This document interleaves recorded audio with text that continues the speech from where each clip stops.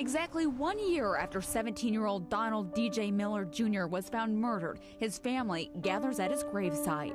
All the family members try to get together and try to put everything together and try to figure out what happened. Miller disappeared February 2nd, 2008. His family says the teenager was last seen that afternoon with a friend near his home.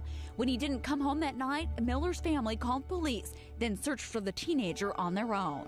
All the family members got together and we went out in the woods looking for him. 5 days after his mother reported him missing, police issued a city watch listing Miller as an endangered runaway. 2 days later, on February 9th, neighborhood children found Miller's body in the woods off Warbonnet Road.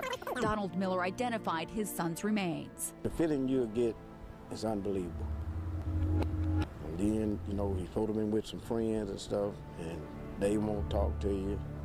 And basically, it's just bone crushing. It's just, I ain't got to worry for it. An autopsy report shows Miller was shot 6 times in the head. Both small and medium caliber bullets were recovered from his body, indicating more than one gun was used. I'm thinking it's gang related. I didn't want to think it at first, but I'm thinking it's gang related now. Was he trying to join it? He wasn't beat up.